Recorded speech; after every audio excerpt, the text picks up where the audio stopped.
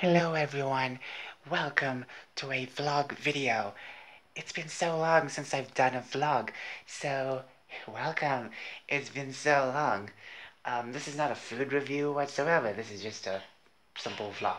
Me talking and showing things, standing and showing things. Wow, so professional. Okay, jokes aside, you may be wondering why everything is so dark. Let me explain. First things first is, of course, these curtains. Now, they are not new.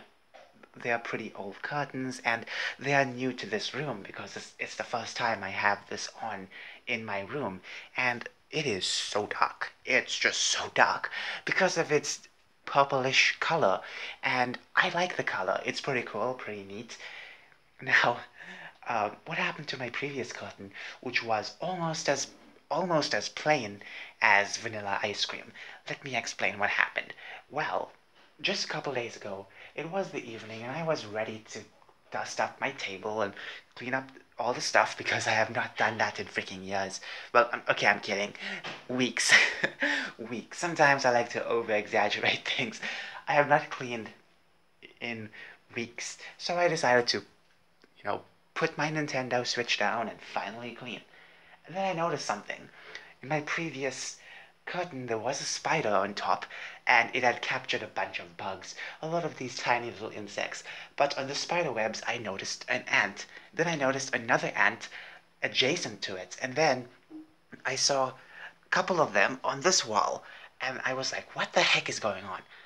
Opened my curtains, and I saw there were everywhere down and on the curtain. It was terrifying because they were not only on this side of the curtain, but also on this side of the curtain. They are actually trying to, enter the house and, break through the burglar guards. It looks dirty. I know. I'm sorry. Okay, but you know, there's a little crack over here that they're trying to enter. So they've been trying to live there, trying to make that their new home. Um, okay, so we had to change curtains, and overall, I think it's a cool color. It's just that it's just so dark. And the best part about this? Well, not the best part, but the interesting part. It's freaking summer. Ladies and gents, it's summer right now in my country.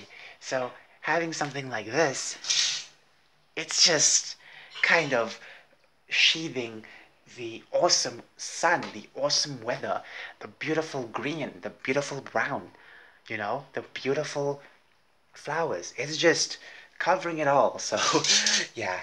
I mean, it looks awesome. It looks awesome if I was doing face cam videos. I don't even have a light, to be fair, because if I was doing face cam videos, I would have had a light, which would have brightened up my face, and this type of darkness would have been perfect. But obviously, I like natural light better. Natural light is so awesome. Look at the sky. It's so freaking blue. Ah, love it. Perfect time. And if you just look, it's just so nice. Close the curtains. It feels like it's a brand new season.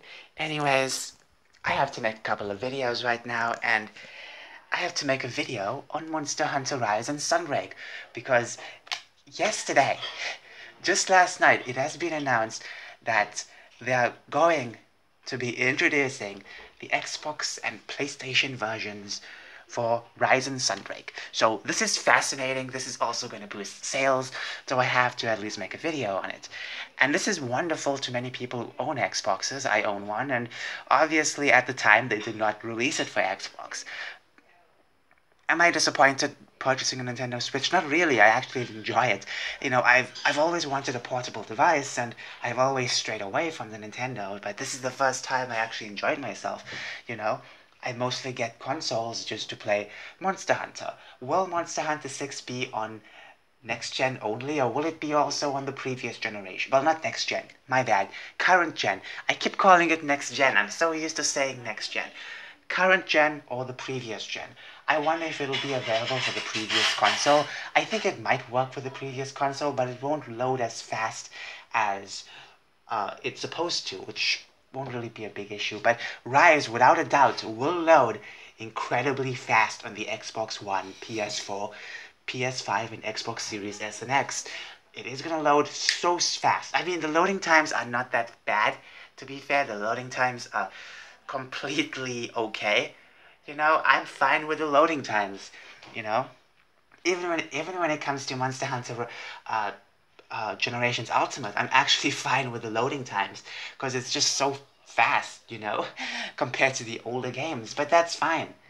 Anyways, thank you so much for watching. Bye.